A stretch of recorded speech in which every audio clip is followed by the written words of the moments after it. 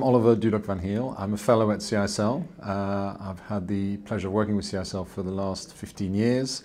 I'm based in the UK, and a lot of my work with CISL has to do with teaching. So I teach on executive programs, on postgraduate programs, various topics around sustainability strategy, but the area that I'm most passionate about is really around sustainable economies.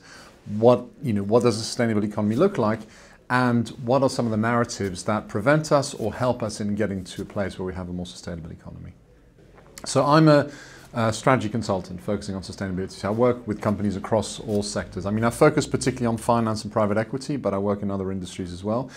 And I would say that there are challenges, but the phase of seeing sustainability as a challenge is kind of past for most organizations now, except at the scale that we work with, the larger corporates.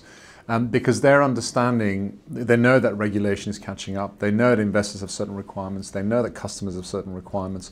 What they need to do is identify how they as a business can move forward, taking all that into account. And for them, therefore, it becomes a space of opportunity, which is why the narrative around sustainability in the conversation has shifted from, say, the Chief Sustainability Officer or the Chief Risk Officer to the CEO. And it's very much a opportunity-driven narrative. It's looking at how can we become a more successful, more profitable business by doing this well. And I think that's really exciting.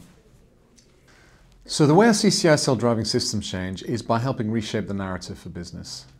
Because what we're seeing here is an external environment that's changing dramatically because of pressures that are being felt. Pressures from investors, from regulators, from customers, etc.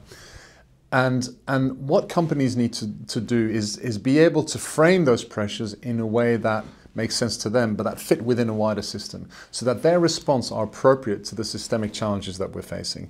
CISL is very strong in helping drive that type of narrative in the way that they've done previously with the Rewiring the Economy report. That's really a key role I see for CISL going forward. There have been quite a few examples of sustainability in action that have impressed me, but I think the one I'd probably want to highlight is the city of Cartagena in Colombia. So I was in Colombia just under a year ago, and what I saw about Cartagena, which really impressed me, is that they have taken a nature-based approach to the city in itself to enhance well-being, to bring more nature in. But in doing that, what they've also done, because a lot of it is around enhancing tree growth across the entire city, where motorways are, there are trees, etc. They have managed to reduce the ambient temperature of a city that can get very hot in the summer by 2 degrees just because of greater tree canopy. And of course, that greater biodiversity, nicer environment for people to live in. I think it's a wonderful example where you get environmental and social outcomes in one fell swoop.